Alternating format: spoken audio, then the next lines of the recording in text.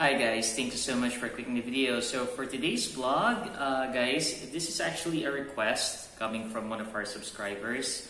His name is Frederico. Yan, sabi niya. Sa Manila siya, and now he's planning to go back na sa Iloilo City. Guys, honestly, all throughout the years,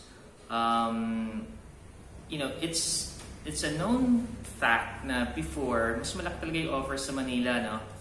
I think that was around maybe 12 years ago. Mas malaki talaga siya for some reason.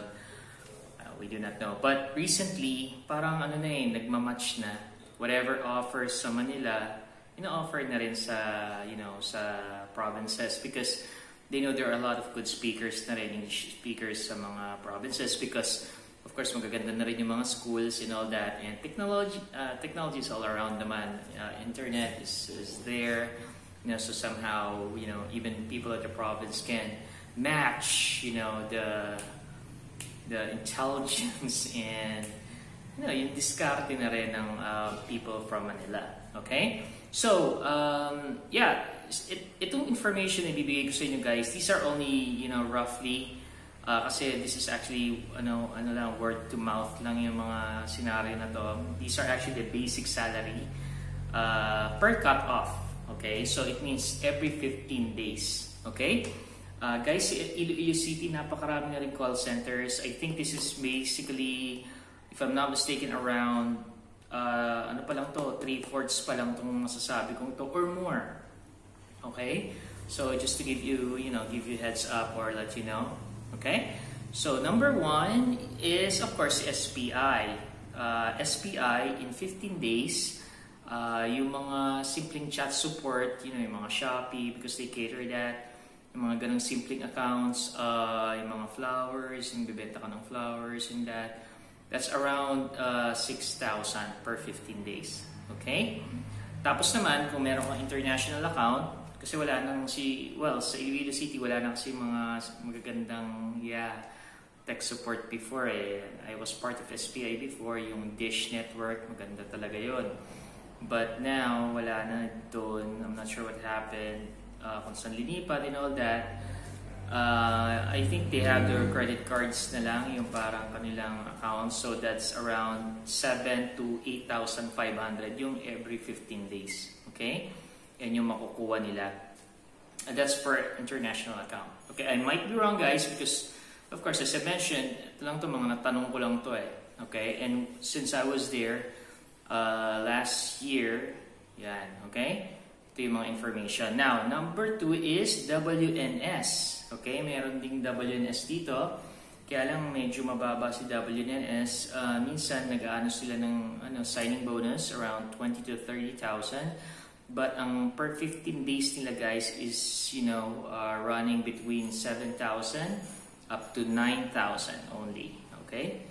So that's minus, guys, nga pala, minus na to yung mga taxes, yung mga HMO, yung mga bayarin mo doon, PhilHealth, Pag-ibig, kaltas na to kumbaga, ito na yung bring home mo. Okay? Ito na yung bring home money mo talaga. Alright? So si WNS, I don't know kung anong basic nila, but for what I've known, sa tropa-tropa dyan, nasalitaan, that's 7,000 to 9,000 yung nakakuha kong information. Okay? We also have Telus, guys. Same din. Si Telus is around 7,000 to 9,000. Kaltas na lahat for 15 days. Okay? Legato has a lot of accounts right now. Guys, meron silang chat support for health.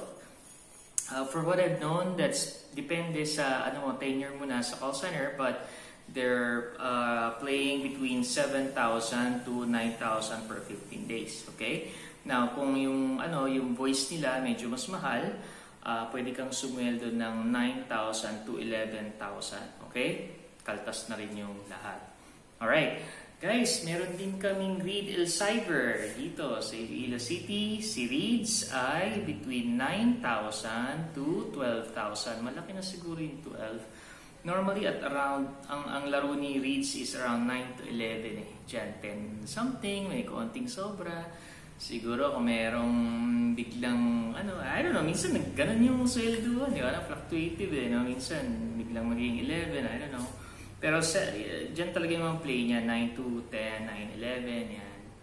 release sa cyber. This is already coming from a friend, okay? Information.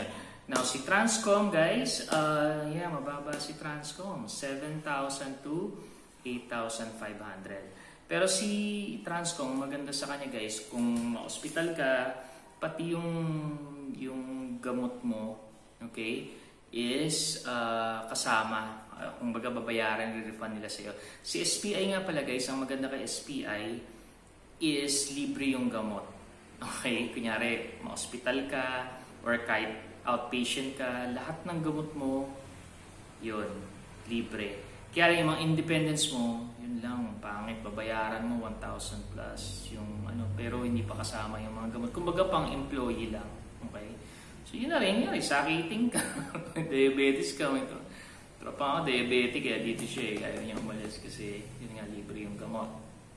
Okay? So, SPI, Transcom, yan yung mga libreng gamot. So, meron din kaming iCore, guys. So, si iCore, ang kanilang chat support is playing between 7,000 to 9,000. Okay? Yun yung nakagilap kong information. At kung tech naman nila, guys, they might be broadcasting at around 30 ko, no? Pero ang totoo, nakukuha nila, it's coming from, second-hand information, is between 9 to 11,000. Okay? Guys, I might be wrong, pero more or less, ito yung mga bayarin. Kasi nakuha ko naman to coming din sa mga tropa kong nag-work din doon sa lugar na yun.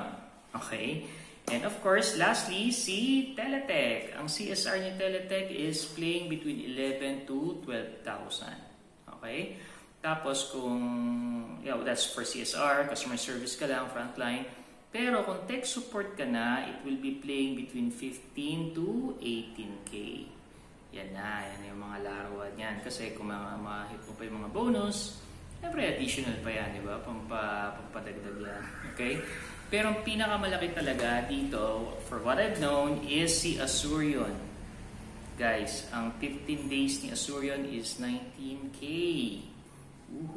Mababa pa raw yun. Kasi kung may mga OTs, iba, dyan umahataw, nakakakuha nga raw iba, 25 per cut-off lang. Wow, no? Pero this is coming from a friend na information, okay? So, that's basically it, guys. Okay? So, yun na yun. Mostly nowadays is, I'm not sure about SPI kasi, ewan ko kasi tagal na rin ako rito. Pero, almost lahat ng sinabi kong call centers dito, guys, is they cater at least 3 independents, okay, para sa HMO mo. Alright? So, meron ka na, tapos 3 pa. Okay, nga, wife mo, you have 2 kids, so sama kayo lahat sa HMO. Alright, I'm not sure, walang bayad. Pero si T-Tech, guys, is around 250 kung mag-add ka ng independence. Okay, si SPI naman, whooping 1,000 something. I'm not sure, 700. Malaki sa SPI. Okay, magdadagdag ka. Okay, so yun lang yun, guys. And thank you so much. I hope this helps. Okay, at least hindi man siya exact. I might be wrong, guys. Okay, disclaimer lang. But this is just to give you an idea. Alright, so that's it for today's vlog and see you again next time. Bye for now.